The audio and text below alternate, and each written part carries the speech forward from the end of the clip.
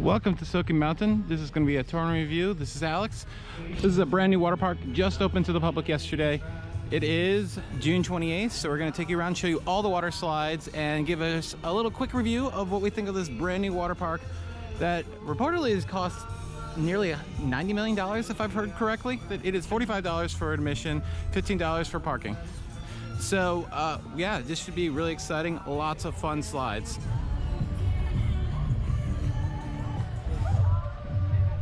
All right, here are the first buildings you see when you walk in.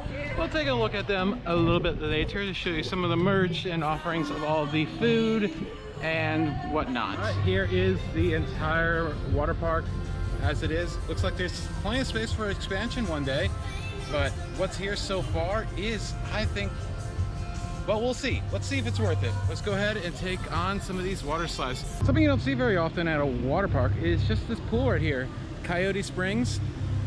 Of course, as coaster people, the first place we are going to check out is that water coaster. Looks fantastic with lots of weird elements all put into a water coaster that we've never seen before. As far as I know, I've never seen like a wall. Oh my God, this looks amazing. All right, here are the regulations for avalanche. One person can be only 250, two people combined can be 400, and height requirement is 48, 42 with a parent. All right. So the water coaster Avalanche.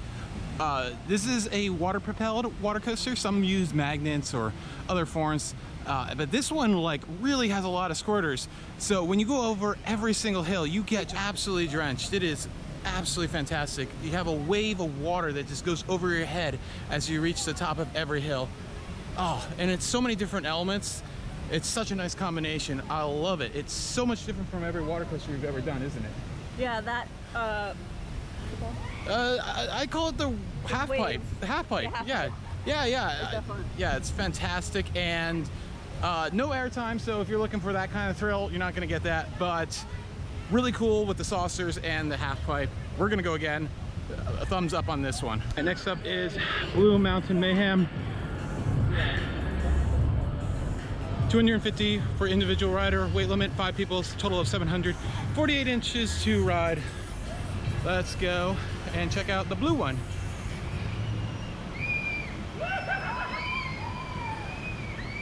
All right, so we just did the Blue Mountain Mayhem with the 2 reversals there. We really enjoyed it. It's a lot of fun. If you've been to Volcano Bay down in Orlando, they have a slide very similar to it. It's about on par. I probably like that one a little bit more, but it's still super fun and lots of speed into each reversal. So we're gonna go try Rainbow Revenge. Revenge, 250 max weight per person, 5 people up to 800 pounds, 42 height requirement. This is probably your least intense family raft ride in the park. Yeah, it's a lot of fun. It's very pretty inside. It has like lots of lights coming through the tube, so it's like a light show inside. Very cool, very pretty. You have to see it to experience it. All right, next up is gonna be Hang 10C. This is a flow rider. It's kind of like a surfing simulator, a lot of fun. Let's see how Ariel does.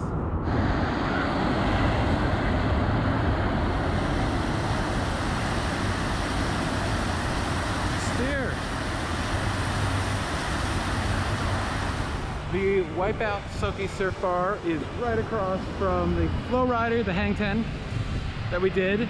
And yeah, looks like a bunch of canned beers, and then it looks like currently Blue Moon, Miller Lite, and Budweiser, or Bud Light as the stuff on tap.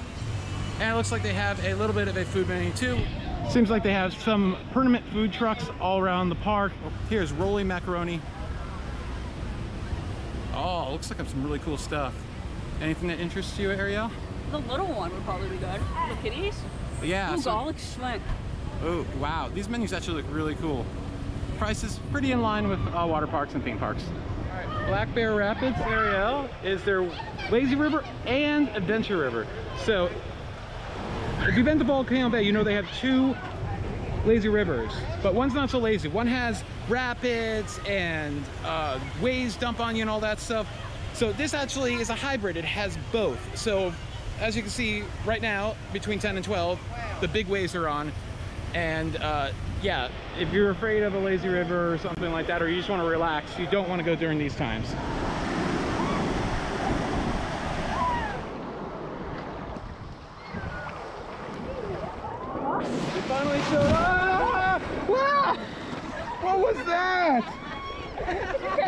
No! What? It got me freaking out. I didn't know you flipped over.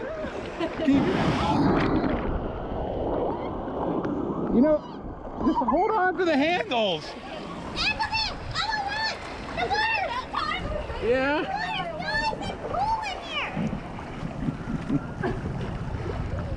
Looks like they have some waterfalls that are not activated right there.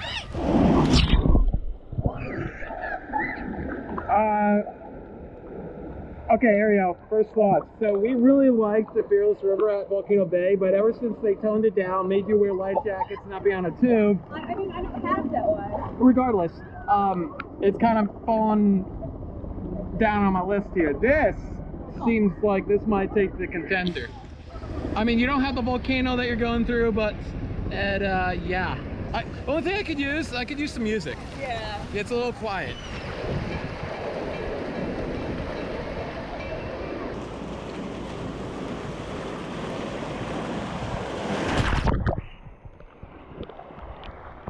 Okay, next up we're going to check out this water play area, but it also has some true adult slides, including a funnel, which is where we're going to go first.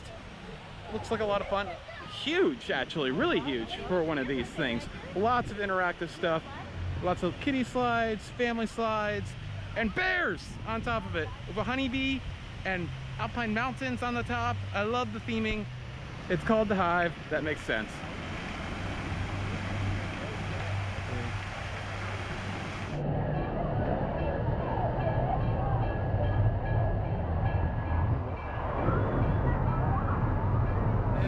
I love the theming to the Smoky Mountains. Here's a better look at all these slides from above the beehive, and fantastic view of everything in the rain. I love those bears. What do you think? It's cute. Pretty views, right? Of the Smokies in the distance and everything. I like how those slides are so colorful. Yeah, and since they're brand new, they look absolutely fantastic.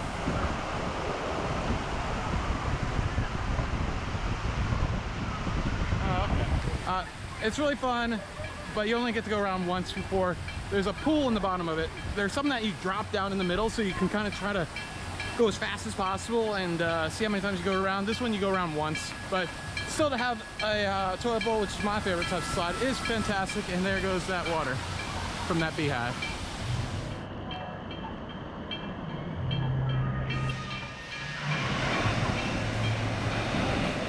Next up is slippery salamanders. What do you think of this thing? I've always wanted to do something like this. Yeah, it's kind of like Wipeout, right? Yeah, and I've done but in real life. I've done the icebergs and like the trampolines at camp. The icebergs are very hard to climb. It's slippery, so yeah. It looks easy, but it's not.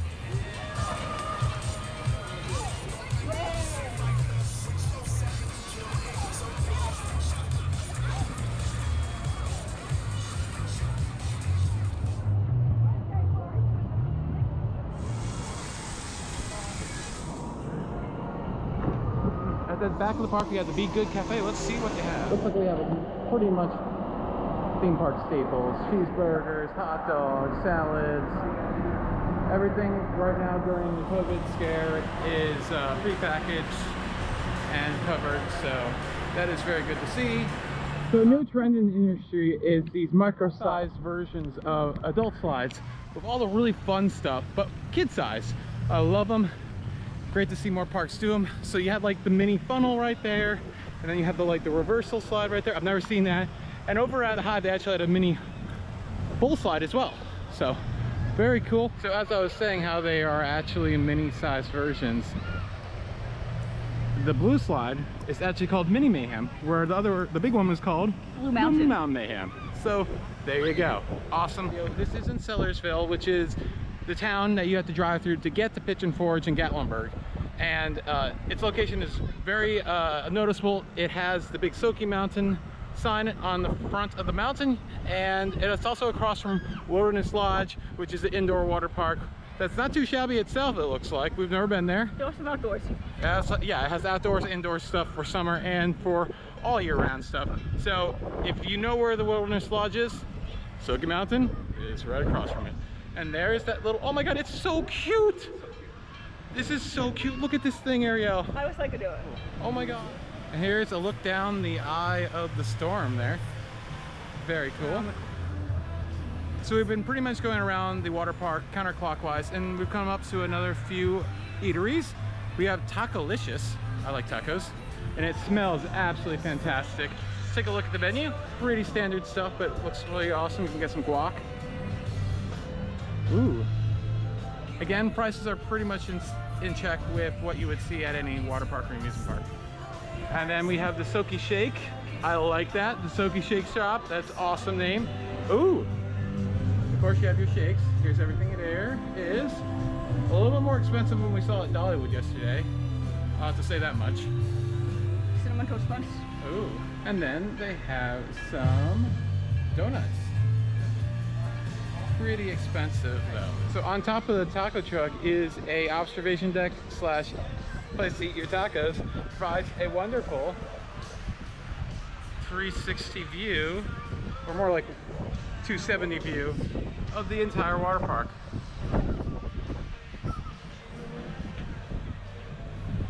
Very cool, very cool. All right, let's move on to some more water slides. Okay, next up are all these tube slides.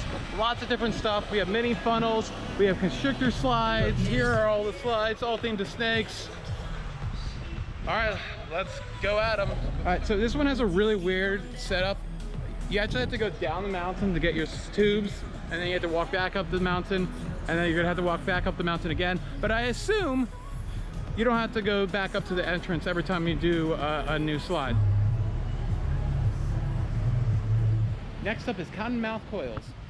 All right, so we started out with the yellow one. This is a constrictor type slide. A lot of fun. It gets really wide in the turns, and then it kind of tightens up, and you pick up a lot of G-force and speed through the turns. And the light coming through with those little stripes there, very kind of trippy. It's awesome, fun slide, would do again. All right, the mini tornado slides are the green ones.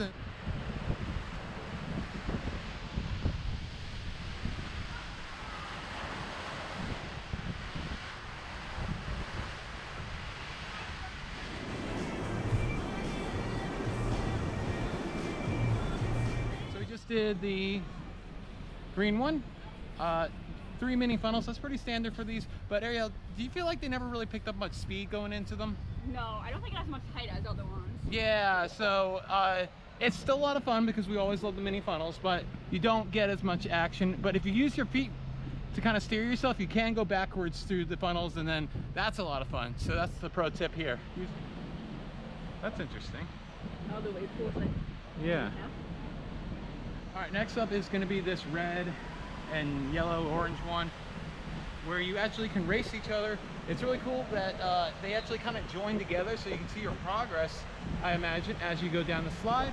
This one is called Copperhead Clash. Let's go give it a try. Pretty standard tube ride, but it was fun to see your head at one point poking above the divider and seeing that we were like neck and neck for the first time it came in, and then I blew you away. But kids couldn't see each other. No. So fun. I wish the divider between the two slides was a little lower so you could see your competitor a little bit better.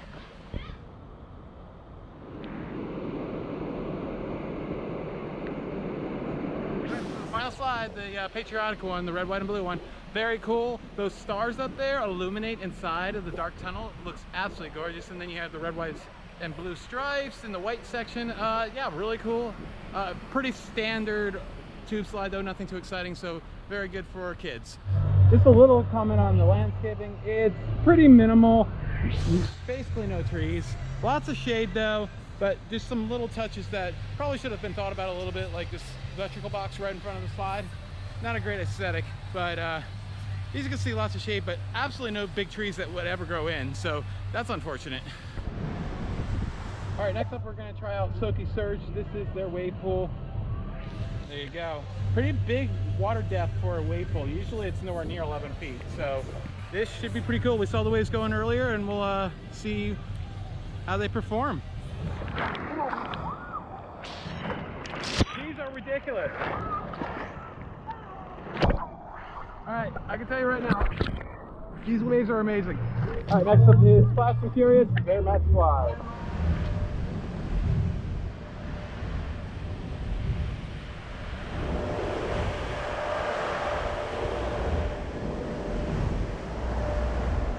But nice little thing they have here is on really hot days, when these steps get really hot, they have little misters to cool them down. Very nice little feature, so you don't burn your feet.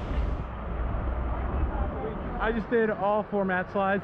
I really like it. So the mat slides are obviously, we're the one with the checkerboard pattern and the blue bottom here.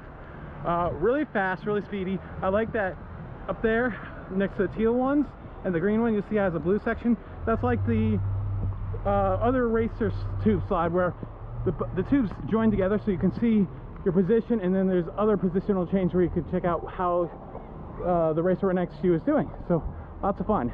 Now what's really cool is at the end, these 2 dives here are like a diving S-curve. So you bank to the left, bank to the right really quickly, and then dip down that blue section at the end. This might be my favorite mat slide ever. I really like it, and if it wasn't such a hike, I'd probably do it a 5th time. Next up, the drop pod slide. Whoop.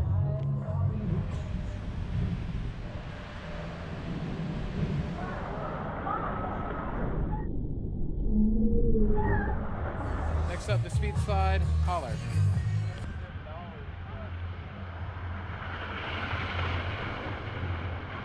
Alright, so we just did the drop pod and the speed slide. Both of them are pretty standard.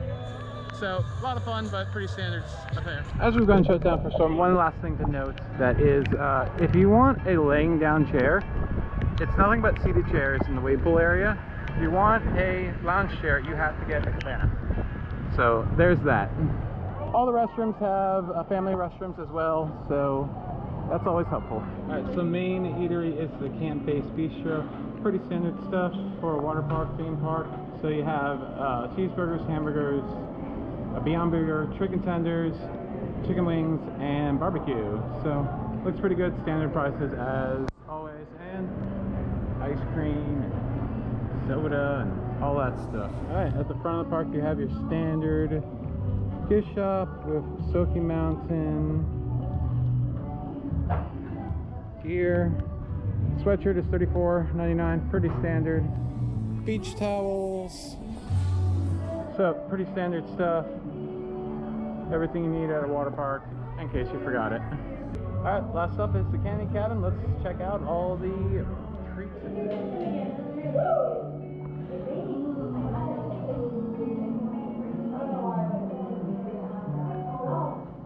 All made on site. Nice to see. What are you thinking? Oh, look at the milk mint. Yeah. I even went to We don't have a card, do we? Oh, ding dang. Not COVID fun. Look at the milk chocolate. So that is our little tour of Soaky Mountain. We spent about 4 hours there before the rainstorm came in, and we got to do everything, so we were happy. We bought tickets for about $45 online and $15 for parking. I think it's worth the price. It might be a little expensive for a regional water park, but considering how expensive Pigeon Forge can be, when you could be spending $15 for a 5 to 10 minute alpine coaster, I think the value is definitely there. Now, how does it compare to Dollywood's Splash Country? I'd say that the slides blow it away, but the park is just not as nice as Splash Country. If you look at the satellite image of the park currently, it's still what was there before, which was just a forest, and unfortunately they just completely clear cut that. I wish they'd kind of integrated some of those old growth trees into the park, but they didn't, unfortunately. That's really the only complaint I have. So I think at this point both parks are pretty much worth going to, but if you had to choose one, if you're going for the water slides, go to Soaky Mountain. If you're going for more of a relaxed experience of a day, go to Dollywood Splash Country. It's a great start. If they add some additions, we would definitely come back, but it will probably be quite a few years before we decide to go back. Anyways, thank you so much for watching The Coaster Spot. This has been Alex. Like, comment, and subscribe, and we will see you next time.